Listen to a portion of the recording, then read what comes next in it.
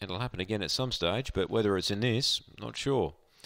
Anyway, here we go. The stayers, only 4 of them. Race 10, Murray Bridge. Here's the lure. Favourite's got green on. Fantastic Radley. Ready. Off they go. Step pretty well. Speed New Year's Tears. Coming down from the outside, Fantastic Radley. Shenlin Haven stays deep.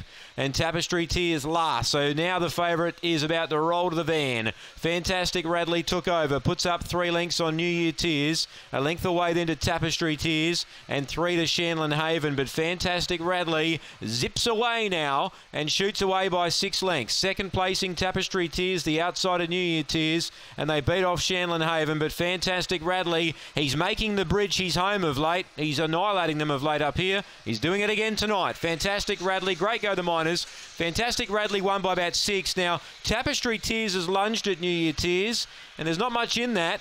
I'll leave that one to the judge. Last of all, that's pretty conspicuous, and that was Shenlin Haven about 4 lengths away. So the winner, Fantastic Radley, never in doubt. If you took the $1.10, the money was in the account pretty early. The 6th, the winner, Aussie Chegia. It's got him going well. 1 second, the inside hangs on New Year Tears. And 4 third, Tapestry Tears. Wasn't much between that pair. But Ryan takes the honours there ahead of Lauren. There you go. Number 8, 4th, Shenlin Haven. 38.72 the time. 6, 1, 4 and 8. The margin 7.5 by a nose after race 10.